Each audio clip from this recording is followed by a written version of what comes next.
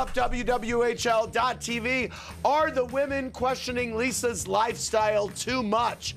I know that Lisa says yes. Larsa, what do you think? I definitely think so. I think Lisa's an amazing woman. She's an amazing mom. And I feel like some of those girls live in glass houses and they shouldn't necessarily be throwing stones. Okay, y'all agree. 70% of you agree. Very good. That feels good. Feels great. Okay. Now I want to know, who do you feel is responsible for Ana's attendance at the Mamacita brunch?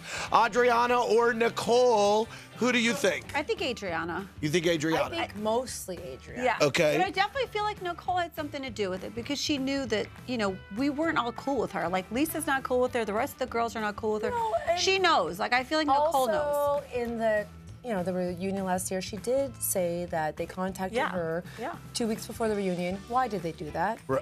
There's a reason why. Stir the pot. It looks like all of you agree except for Adriana, who voted for Nicole.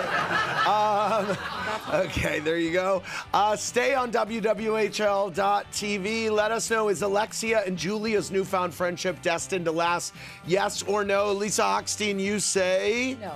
Larsa Pippen, you say? I'm going to say no. Okay.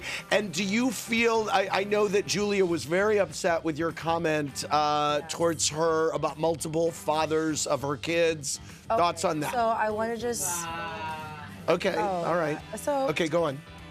I was very upset with what happened in Palm Beach. I was fighting for the custody of my children. You know, okay. It was very dramatic for me.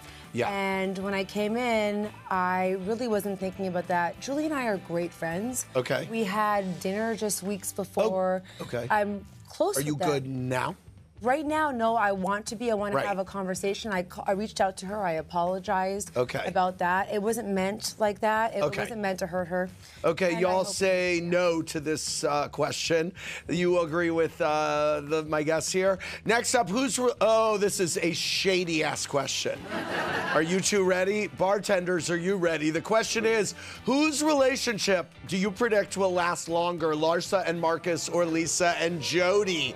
What do we think here, guys? I don't know. I feel like I'm a romantic, so I definitely want. I want to be the maid of honor at your wedding, so I feel like I'm gonna say Lisa. Okay. I mean, I think the audience thinks Larsa and Marcus. This is so interesting. 70%. Okay. Yeah. All right. Well, that's awkward.